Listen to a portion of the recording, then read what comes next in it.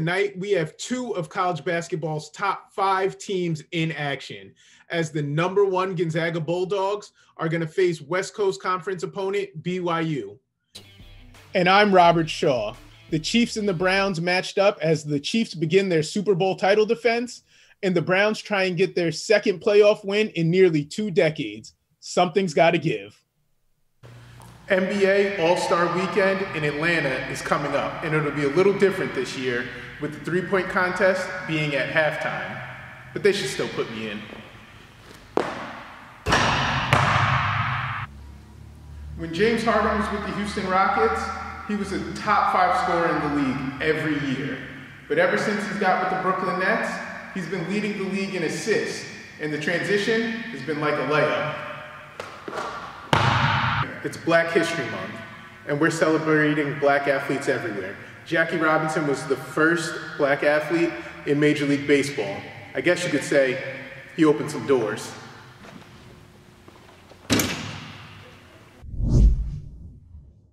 I'm Robert Shaw, here to speak with Rohan Johnson, CEO of Lionheart Basketball, about how the pandemic has changed his business. Ro, how has the pandemic affected your business? It made it a lot tougher to get into gyms. Kids have to come in and wear masks once we finally got a gym, and we're limited to the time. So we unfortunately only have a gym 1 day a week, so schedule jam-packed. And I don't get to as many high school games as I would like to, so that's a way that affects my business.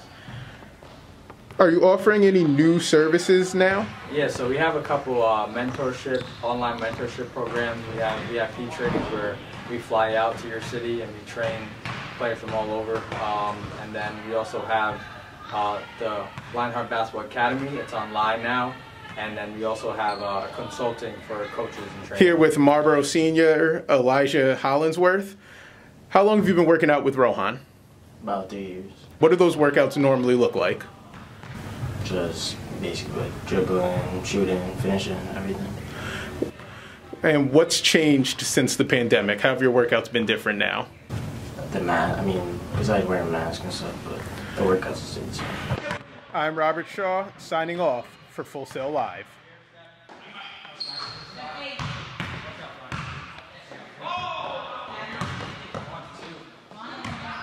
Ever seen a team fight for its playoff life?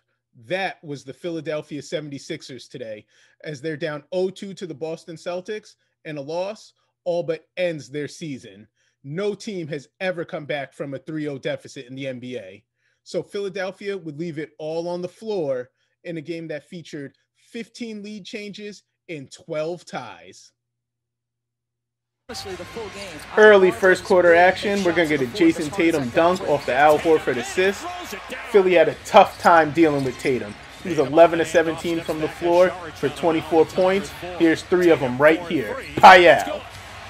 Jumping ahead midway through the second, Marco Bellinelli finds Ersan Ilyasova for a tray ball of his own. Still second quarter, and we're going to have a Boston turnover. Ben Simmons is going to pick the ball up, drop it back to Joel Embiid, and Joel Embiid's going to drop a hammer. Fourth quarter action with Philly down 1, Joel Embiid up and under to give Philly a lead of their own. Tied at 75, Jason Tatum, excuse me, Robert Covington, I'm on my way to the basket. 83-81, Philly trails, right until Joel Embiid puts Al Horford in the basket to tie it.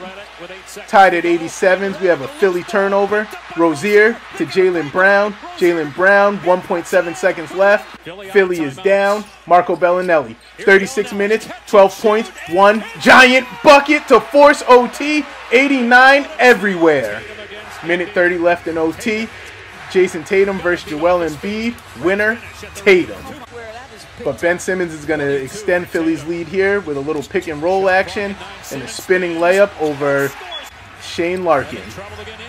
Boston is down until they inbound to Horford, who gets a bucket, puts them up 1, and Horford's not done. He's going to steal this inbound pass, get fouled, and in a game where Boston shot 14 free throws, none were bigger than the 2 he hit then.